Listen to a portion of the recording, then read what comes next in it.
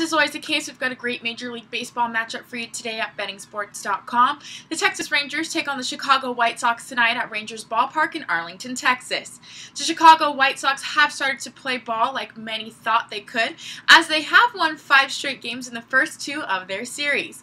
The White Sox just recently regained first place in the American League Central, and it looks as if they do not want to give it up easily.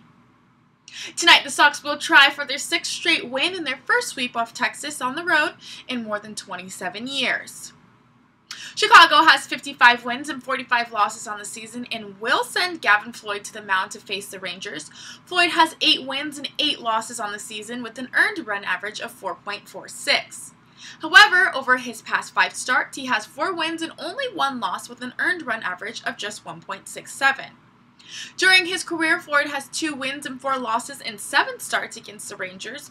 In 3 of his 7 starts against the Rangers, his earned run average is only 0.86, while in the other 4 starts, it balloons to more than 10.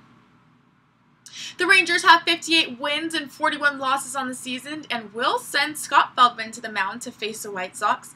Feldman has 4 wins and 6 losses on the season with an earned run average of 5.37. Feldman has pitched exceptionally well over his past 5 appearances, 4 of which were starts. During that stretch, Feldman has 4 wins and no losses with an earned run average of 3.81. Against the White Sox, the right-hander has 1 win and 1 loss in his last 5 starts and 1 relief appearance.